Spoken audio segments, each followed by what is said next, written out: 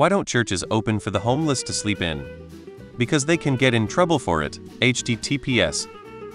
Some churches support soup kitchens and shelters. Some have them on site or on a separate properties.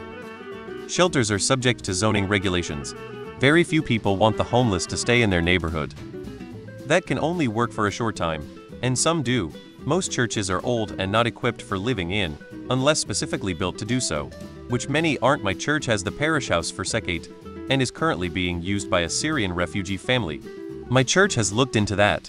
We can't legally do it with our existing facilities because state local laws requiring showers and other amenities we don't have and would cost too much to implement. Sounds good in theory, but it's logistically a complicated issue. Churches aren't really built to be living quarters, but I am sure during emergencies, like floods and tornadoes, they could be used as a shelter. Pretty much the same reason other buildings don't. Many do, but liability is a big issue. Some do, at least here where I live. I volunteer with a nonprofit program that hosts art workshops for all kinds of groups, and one of the organizations we work with helps unhoused people find churches that will open their property up for a safe night's rest. They also let them use Wi-Fi, and a mobile shower trailer parks there for the evening. The big reason is that homeless people tend to make messes and steal things. If you just let them in unsupervised, there would be real trouble. You'd find used needles in the pulpit and whatnot. You would also have them hanging about even when the church was in use. A church would have to pay for security and more for upkeep.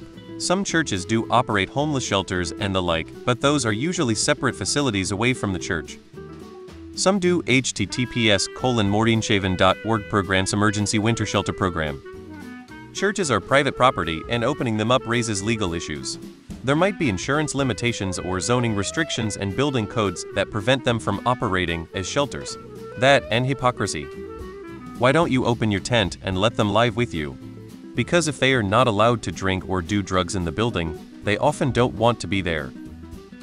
Who's going to stay with them each night? Where will they sleep? On pews? Where will they store their carts of belongings? They don't want to leave them unattended. I volunteer a couple of nights every year to do this at my church. Basically, there's a program of about 26 churches in the region that all take 2 weeks a year providing homes in our community spaces. Because they'd shit on the floor. We have 2 local churches that do.